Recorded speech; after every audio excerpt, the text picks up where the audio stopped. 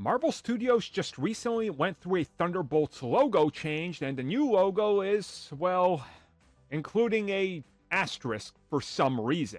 Now Marvel Studios explains this new change and why it's important, sort of. So yeah, Marvel Studios' Thunderbolts is officially confirmed to include the asterisk in the name of the film.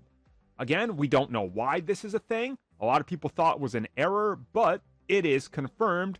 Marvel Studios' Kevin Feige literally walked on stage at CinemaCon recently and said, yes, you'll notice the asterisk on Thunderbolts.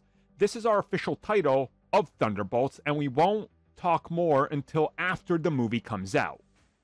And that's what he said.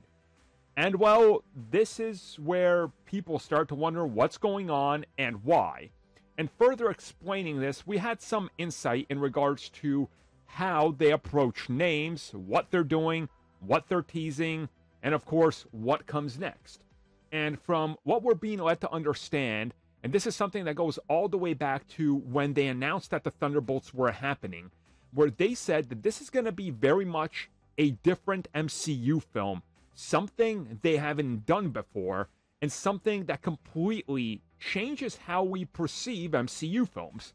Now again, times have changed since then, but I think it's pretty safe to say that this film will obviously do things differently compared to other Marvel films because it has to, but also the asterisk almost feels like it's a ploy, right? That there's something bigger happening here, that it's not all as it seems. And the new plain logo, which honestly I think is pretty god-awful, I would say more awful than the actual team composition, I think is telling.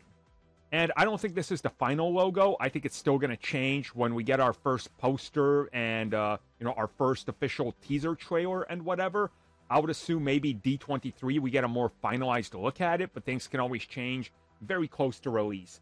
I think that them leaning into the new Thunderbolts logo, having this as an important thing that they're going to talk about after the film is out, is definitely telling us that this film is not what we think it is in many ways, and in more ways than one.